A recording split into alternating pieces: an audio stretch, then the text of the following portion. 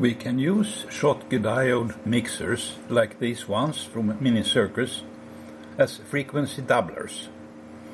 I have a setup here with a power splitter, 3 dB splitter, 0 degrees, into a box wherein I have one of these mixers.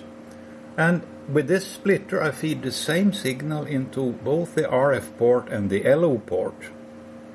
So at the output I will have the sum and the difference. The difference is 0, that means DC, and the sum is 20 megahertz. The splitter combiner is this one, and its losses are low, 0.15 decibels only. What I see on the IF port looks like this. The level is minus 17 dBm, and the input is plus 7, which means it is plus 4 on RF and plus 4 on the LO port. Now the DC voltage is big because the two signals are in phase. So if I connect an inductor in parallel here, the signal becomes much stronger. So we have to allow the DC current to flow. And now the level is minus 2.76 or minus 2.8 or something for the 20 megahertz signal. When I send in 10 megahertz at plus 7 dBm, I can get more output than this by increasing the signal level input, like this. And you can see the level of other overtones increases. But I can reach something like 1.5 dBm. And that is with 16 dBm input, means 13 on the two ports. This is above specifications, but what is more important, this doubler becomes noisy when too much current is sent into it. So I will investigate that in a separate study. Here I will just look at the amplitudes as a function of the power on the different frequencies that are present. But before that I will change the power splitter. And I do the measurements on 20 megahertz at a signal level of plus 7 dBm, where the level is minus 2.75 in this configuration. Now I have put a T connector to split the signals into the two ports. The level is significantly lower, it's only minus 4.1 dBm now. And the reason is probably only that there is a mismatch here. This point is 25 ohms rather than 50 ohms, so there is a mismatch. I could put the matching network here and probably get back to the previous level. Now I'm using a 90-degree hybrid, like that, and that gives a slightly better signal. It's now minus 2.3 dBm. So this is what I will go for when building frequency doublers. I can also, when I remove this short circuit for the DC voltage, there is a very small difference, or there isn't any difference, because I feed the two ports 90 degrees out of phase, so the DC voltage happens to be 0. So it doesn't matter if I short it or not. This is what the 90-degree hybrid looks like internally. Two capacitors between two inputs here and between the other two inputs there. And then a twisted pair, 0.2 millimeter enamel wire, turned some turns around this plastic bobbin. There is no ferrite anywhere.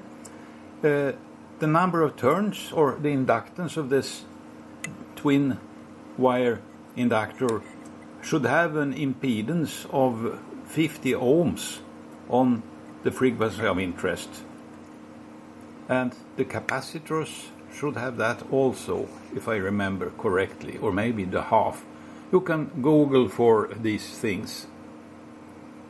But normally you find people use ferrites here, and I don't do that because I use this frequency double to measure close range noise, and ferrites get modulated by the fields from my computers leaking low frequency fields, and that destroys the measurements I'm going to do later on with this doubler. Well, I decided to look it up. You can see where it is, and here you can see the capacitors should be 100 ohms and the inductor 50 ohms at the signal of interest. And as they say, we have seen this in many ARL articles for 7 megahertz. So this should be well known, but we don't need any iron here. This is my setup for interferometry. I have here a Schottky diode mixer, the 23 dBm level, so this can take more power than the one I recently showed. And here is the 90-degree hybrid. And at the moment I am taking the signal that I'm going to feed there into the spectrum analyzer.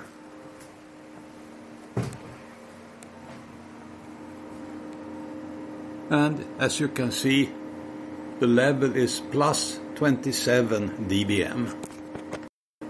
The signal on 20 megahertz for these 27 dBm split it into 24 on each input gives me 14.7 dBm on the mixer port. And I connect here an inductor, and that has a very small influence.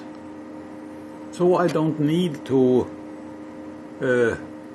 short circuit the DC voltage, because with 90-degree phase shift the DC voltage is very close to zero.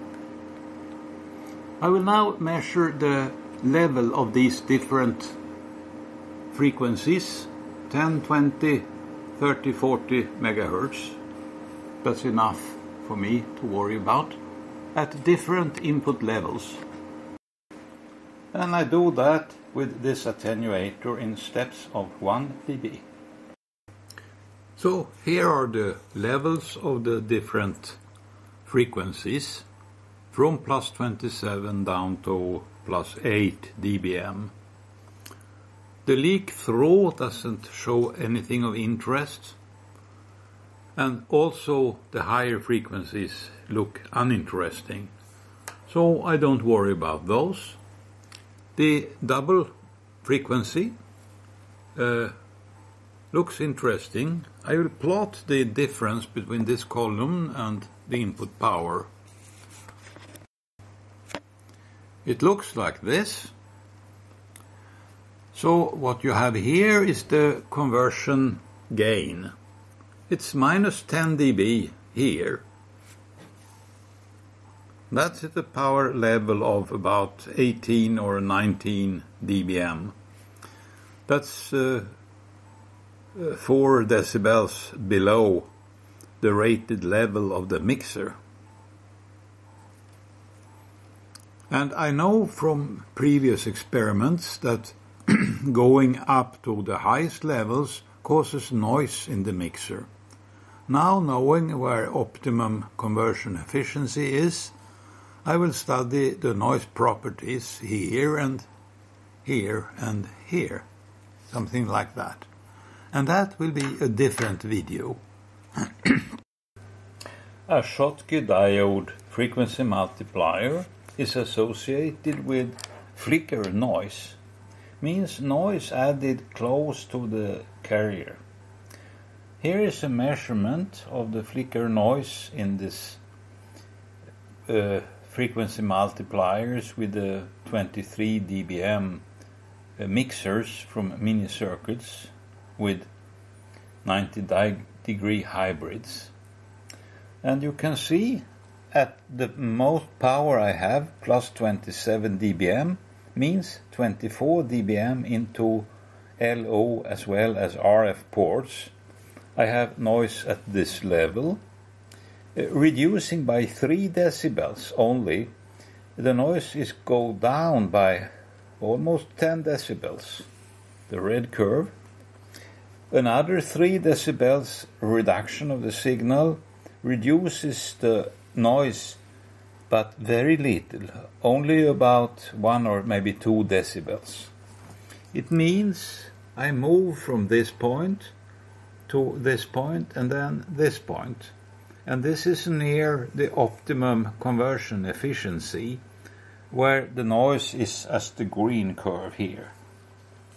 So I think that is what we need to know about this kind of mixers.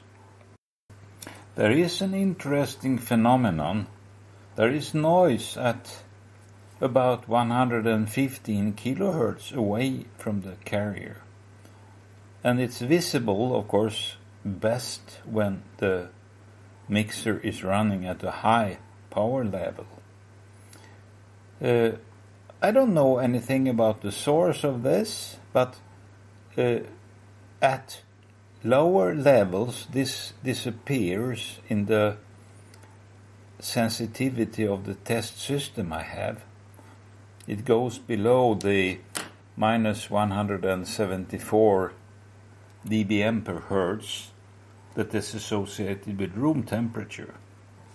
And of course the level is minus 176 dBc per hertz.